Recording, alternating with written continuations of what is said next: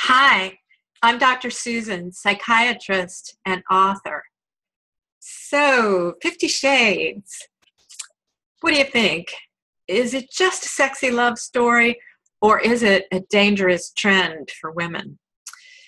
I happen to be in the dangerous trend camp because I think 50 Shades is glamorizing and normalizing sexual violence toward women. Of course, I understand that in the privacy of your own home with someone you're very comfortable with, this kind of thing could be a turn on, and that's just fine. But I think we have to look at the big picture because we're talking about it being incredibly confusing for many people. And this is partly because our culture has become so sexualized that media and movies, they have to go for bigger and bigger shock value to even shock us anymore, because sexual violence is all over the news. We're hearing about new sex scandals all the time. So they've got to go for more and more.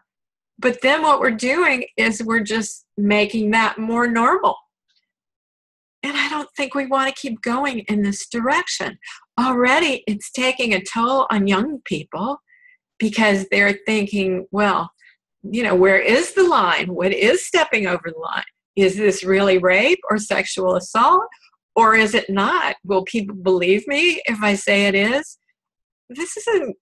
It's not good for women. It's not good for our young people. So I think we have to start thinking about, and by the way, girls are worried about saying to a guy, I'm not comfortable with that, because someone might call them a prude and make fun of them.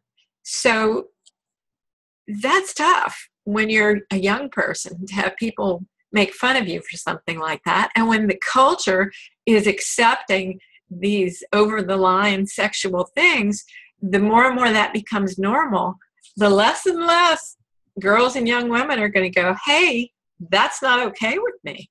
They're going to be afraid to say something and concerned about reporting rapes and that kind of thing. So it's a big, big problem.